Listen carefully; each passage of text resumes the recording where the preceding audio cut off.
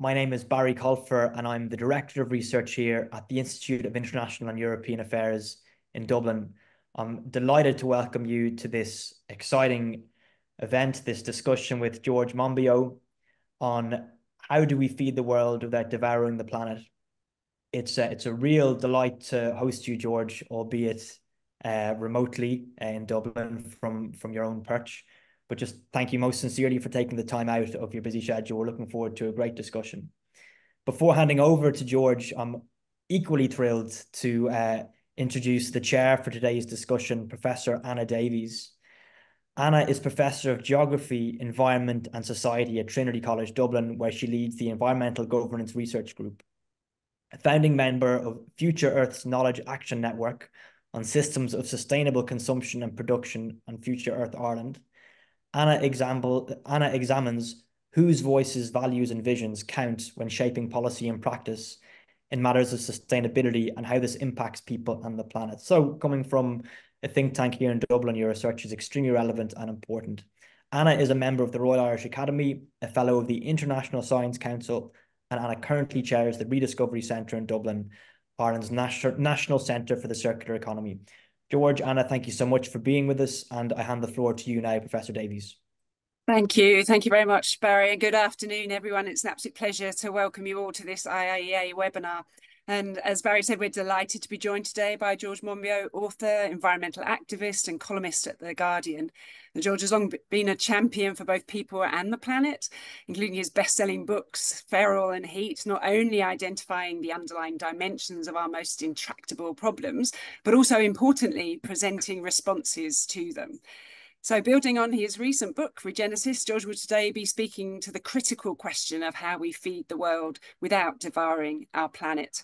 And this is a timely topic given the challenges faced globally in relation to persistent hunger, poverty and conflict, as well as the need to rapidly and radically expand climate change mitigation and adaptation efforts to reduce biodiversity loss and to embark on a collective just transition to a more sustainable future. So we have about 20 minutes or so for the presentation, and then we will go to a Q&A with yourselves, the audience. So please do use the Q&A function on your Zoom screen to post questions as they come to you during the talk, adding your name and affiliation, and then I'll endeavour to get through as many as possible in the time we have available. And a quick reminder that today's presentation and Q&A are both on the record.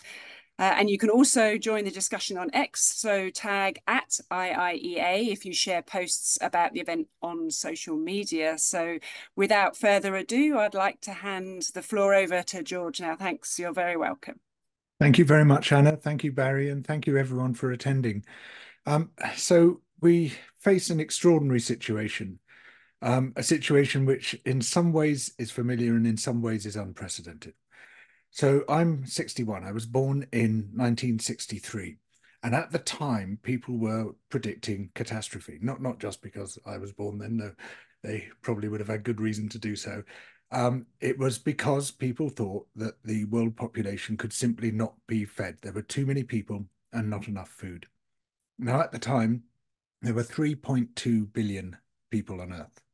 Today, there's 8.1 billion people. And the extraordinary thing is that people are, on average, much better nourished. There's much less hunger, less starvation, less famine today than there was in 1963. And there's been a steady trend in the decline of all those bad things until very recently, which has been pretty consistent in most parts of the world. You still get famines, but they're almost in all cases caused by political issues, largely by conflict, and they're generally much, much smaller than the famines of the past. And the background rate of starvation has also fallen way, way down. It's an extraordinary thing that has happened, and something which we scarcely acknowledge. We just take this miracle for granted. We take the fact that our parents' generation or grandparents' generation, their profound pessimism about how everyone could be fed was misplaced. We just take that for granted. We scarcely acknowledge this remarkable situation. What we're more aware of, and rightly so, is that that miracle came about at a great cost. It came about at a great environmental cost. with massive destruction of habitats, of soil, of water resources, huge greenhouse gas emissions, a whole load of other major environmental problems, pesticide use, fertilizer use, you name it. There's been a huge list of issues associated with that greatly enhanced production. It has also come about with a great social cost. Huge numbers of people displaced from land. There's been a great deal of land grabbing, of consolidation, loads of people losing their footing, losing their employment, and a great sort of consolidation of power within the food chain at the same time. And perhaps most pertinently, and perhaps this is the issue that people are least aware of, is that it's running out of road. We know that Russia's invasion of Ukraine, coming on the heels of the COVID-19 pandemic, had put pressure on food supplies for several parts of the world. But what people are less aware of is that the trend began to turn in 2015, that there'd been a steady decline in chronic hunger all the way from the 1960s to 2015, and then the trend began to turn, and we've seen chronic hunger stats rising significantly ever since. We haven't got anywhere near back to the disastrous situation that pertained when I was born, but it's still a very worrying thing to see that that trend has been reversed. And there's several likely factors behind that. One is environmental shocks, which have been coming more and more frequently, particularly driven by climate breakdown. We now see what's called the whipsaw effect, where a major drought is followed by major floods, followed by a major drought. The steady weather that many parts of the world enjoyed seems to be going. We also see now a phenomenon of flash droughts, very rapidly forming droughts, primarily as a result of rising temperatures, increasing evaporation from the soil, and transpiration from plants, and very rapidly draining the soil of moisture.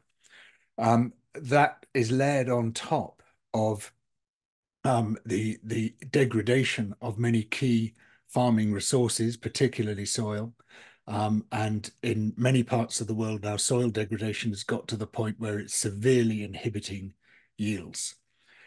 But less known than any of that is systemic, a loss of systemic resilience within the food system.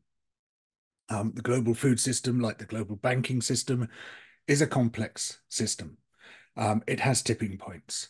And you can tell when you're getting close to the tipping points when the system begins to flicker, when its output values vary wildly. A bit like the approach to the 2008 financial crisis, when equity values and bond and gilt values began fluctuating very severely. We're seeing a similar thing happening here with the global food system, and this is extremely worrying. We could see systemic collapse of the food system as a result of the system's own dynamics, partly driven by corporate concentration, the loss of diversity, the loss of circuit breakers, regulatory restraints on the system, the loss of firewalls between one part of a system and the other part as the food system has been globally standardized. All these factors suggest we're in a very constrained and difficult situation, one in which 8 billion, and by the middle of the century, before it starts to decline, probably 9 or 10 billion people will need to be fed, where the global food system is already the primary cause of us breaching planetary boundaries. Our food production is the major cause of habitat destruction, deforestation, wildlife loss, species extinction, soil degradation, water use, land use, and one of the primary causes of water pollution, air pollution, and greenhouse gas emissions. It's pushing us towards planetary tipping points as well as towards its own tipping points. And we have to reconcile these two really big and difficult issues: how to make sure everyone is fed without destroying, the habitable planet which ensures that people can be fed. And what you tend to see is that people divide into two camps. There are what you could call the productivists who just are totally focused on food production, on maintaining high levels of production, and forget about the environmental and social impacts of that production. And then there are the environmentalists, or most environmentalists, who are totally focused on the environmental aspects, but completely forget about the productive aspects, that we have to maintain high yields of crops if everyone is going to be fed. I mean, the reason this miracle took place is that there's been a massive increase in productivity per hectare. The great majority of it was driven by an increase in the amount of food that you're able to produce from a given amount of land. A smaller part of it was driven by the expansion of the land area that we use for farming, which of course is extremely destructive to global ecosystems. But luckily that isn't by any means the major factor. The major factor by far has been productivity growth within the farm footprint. Since I was born, the global population has risen by 136%, whereas cereals production has risen by 280%. That's why we're not starving. The great majority of the world's people are not starving anymore, although many are poorly nourished, and there's a whole load of things we could discuss about that. Both things are critically important. We have to maintain the high yields, and we have to reduce the environmental impacts. The holy grail of food production should be high yields with low impacts. But there's half the people talking about high yields and half the people talking about low impacts, and very rarely do they come together. We're talking past each other. We have somehow to integrate these two goals. And unfortunately, high yield, low impact food production is extremely rare. There are one or two people who manage to achieve it. Well, more than one or two, but a few. It's a small handful. It's a very small proportion of our food production. There are plenty of people achieving high yields. There are plenty of people achieving low impacts, but generally the high yields go with high impacts and the low yields go with low impacts. That is the fundamental problem we have to solve. And there are some very interesting ways potentially of solving them. And some reside within farming, and some, I believe, will happen outside of farming. So let's very quickly look at the way that things could go within farming, or should go. I would like to see them go within farming. And I believe that the absolutely critical shift has to be a massive improvement in our understanding and knowledge of the soil. Now, soil is arguably the most important ecosystem on Earth, but many people don't even recognize it as an ecosystem. It's, in fact, one of the most diverse and abundant ecosystems on Earth. More than that, it's a biological structure. It's actually like a coral reef. It's created by the organisms that live in it. The majority of soil carbon is used to make polymers, glues, by microbes, with which they stick together the little particles, and they build this thing that we call soil. Without that carbon and without the microbes turning it into glue and then using that glue to make homes for themselves, soil would not exist. And then out of those little microclusters made by the microbes, the middle-sized creatures in the soil, like microarthropods, little scuttling creatures, they make medium-sized clusters. And then the giants of the soil, like ants and worms, they make larger clusters out of those medium-sized clusters. Soil is fractally scaled. It has the same structure at all levels of magnification. And that creates this remarkable structural resilience, which is what ensures it stays on the land, even when you have major events like floods and droughts, which would just blow it straight off the land if it were the undifferentiated mass that we tend to assume. But beyond that, we know almost nothing about it. It's quite amazing, the depths of our ignorance. It's almost a black box. And sure, it is very difficult to study. It's dark. Its function depends on its structure, but the moment you dig a hole, you destroy its structure. You've got really big constraints on studying it, but you also have a massive dearth of money being put into studying it. Here we are spending billions of dollars on the Mars rover program to characterize the surface of that planet, which is actually a really simple surface. It's just covered in regolith. It's very boring because it's not made by life forms, where we understand almost nothing about the surface of our own. It's a crazy misprioritization. And it's my belief that if we do understand more about the soil, then we can quite quickly switch from relying on augmenting soil chemistry to augmenting, or better using, soil biology. Because the common characteristic of people who have managed to achieve this holy grail of high impacts, high yields with low impacts, is that they appear to be tweaking certain aspects of soil biology, particularly the very subtle and extraordinary relationships between plants, bacteria, and fungi. With the bacteria being absolutely critical, their relationship to plants in this zone called the rhizosphere, this thin zone of soil immediately surrounding the root hair.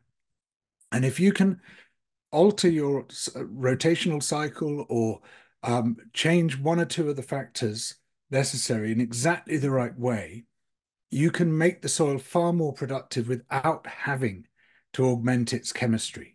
But few people have been able to do this. And what's surprising is that techniques which work very well in some places, such as, for instance, someone I've spent a long time coming backwards and forth visiting, Ian Tolhurst, or Tolly, who farms in South Oxfordshire in the Thames Valley without any inputs at all, except seed and a bit of wood chip, which he gets from the local tree surgeon. Everything else is entirely based within his own farm.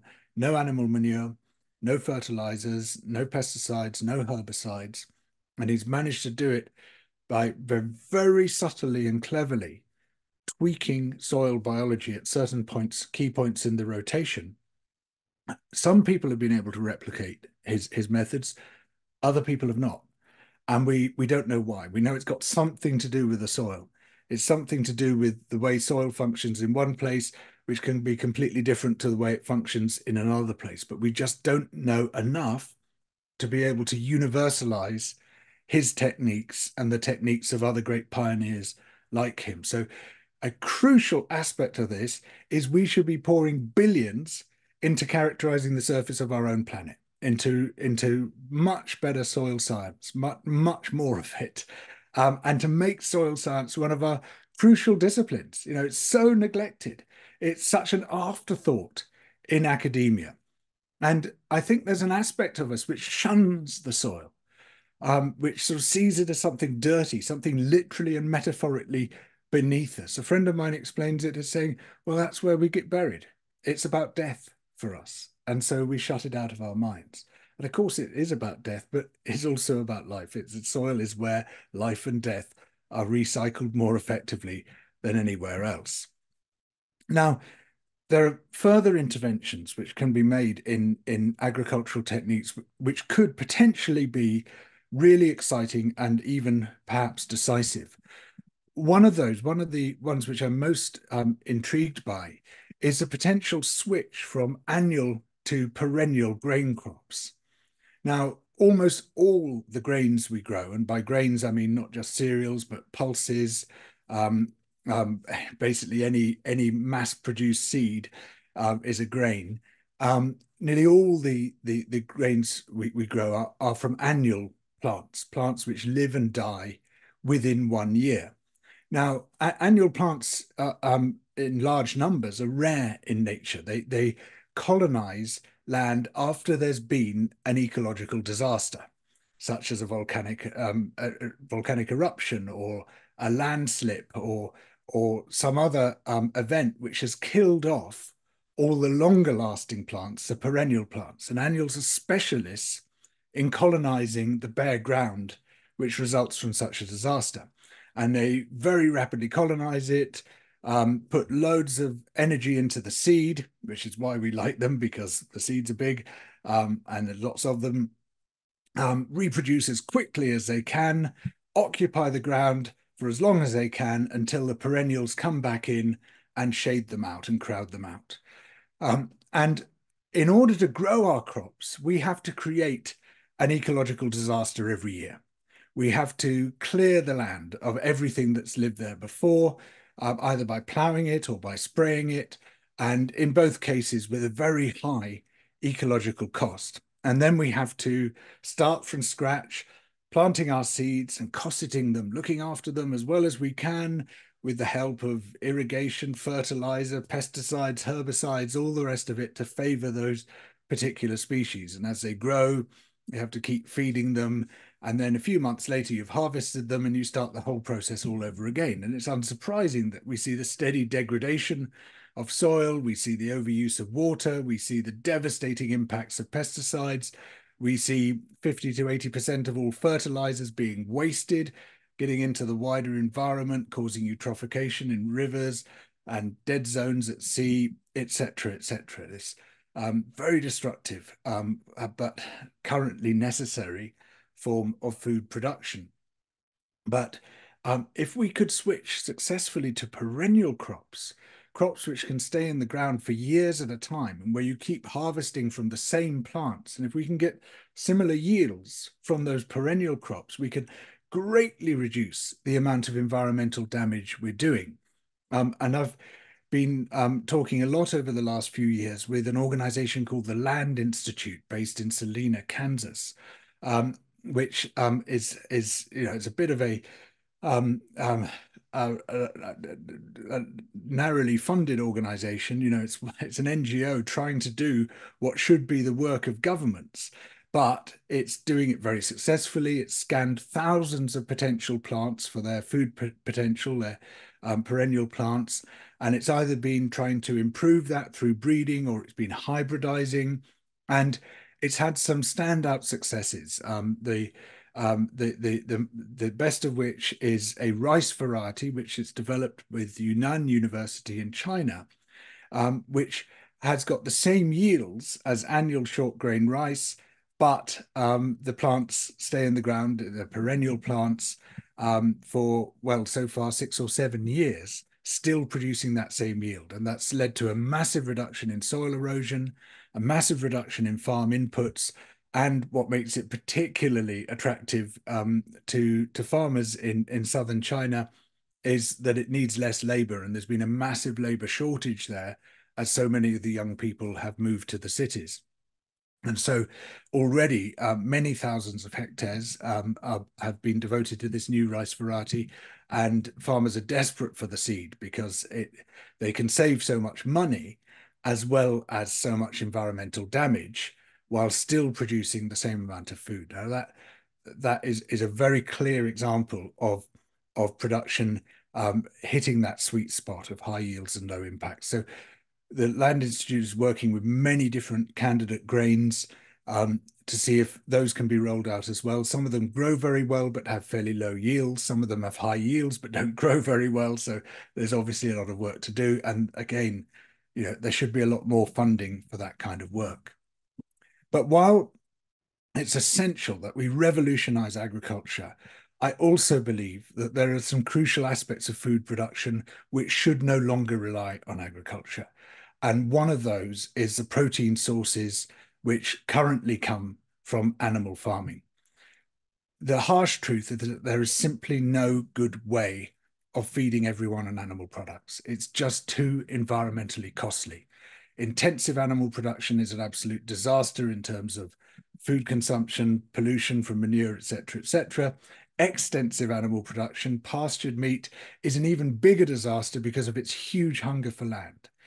Agricultural sprawl, the use of large amounts of land to produce small amounts of food, is driven overwhelmingly by grazing livestock. And that has a huge ecological opportunity cost, which is the cost of not having the ecosystems which would otherwise be there if the land weren't occupied by ranches, but also a carbon opportunity cost, because those wild ecosystems are invariably richer in carbon than the farmed ecosystems that replace them. We should be trying to minimize our land footprint, among other crucial environmental objectives. In fact, land is the metric which environmentalists should be far more focused on. We tend to neglect it in everything except urban land. We talk about urban sprawl, but agricultural sprawl is a far greater threat to the world's ecosystems. So can we take a portion of food production, ideally that portion currently supplied by animal farming, out of farming altogether? If we can, I believe it'll make the biggest contribution of all, because it will allow us to retire large amounts of land from agriculture and rewild it. And in doing so, to restore global ecosystems, to draw down a large amount of carbon, and potentially to stop the sixth great extinction. I mean, I think now a mass rewilding program is the only thing that really stands between us and Earth system's collapse. And as it happens, and we're very fortunate in this respect, the technologies which can do this for us are maturing very rapidly. And the most exciting, promising of them all is what's called precision fermentation, which is the multiplication of microbes in vats. We've been doing fermentation for many thousands of years. We eat loads of fermentation products. In fact, we eat quite a few precision fermentation products. But what we haven't been eating until now is products which are largely composed of the microbes which have been multiplied through precision fermentation. And some of these microbes have extremely high food values, protein content, 65%, all the essential amino acids, generally very good in nutritional terms, and can be produced with much less land, much less water, much less in the way of pesticides, fertilizers, all the rest of it, and in contained systems where the outputs don't spill out into the wider environment as farm systems do. Many environmentalists are horrified by this prospect. I don't want to eat bugs. I don't want to eat microbes. But I think we need to set aside some of our gut feelings, which are understandable when it comes to food, but we need to engage our minds a bit more on this problem and recognize that just as we can't solve the problem of climate breakdown without replacing our energy supplies, without solar, without wind, without other environmental technologies, we also need new environmental technologies to solve a problem which is just as big as that, which is the multiple impacts on Earth systems caused by our food supply. Now, of course, it's not just about technology. We need political change. We need economic change. We need social change. We need cultural change, all of those things. But without the technology, without the technological change, all those things become much, much harder. It's as if we were saying to people, cut your emissions, but there are no alternatives to fossil fuels. You'll have to cut your emissions while using only fossil fuels. I think we need to get past that. We need to get past our instinctive revulsion towards new food technologies and understand that some of them could be extremely beneficial to us. Thank you.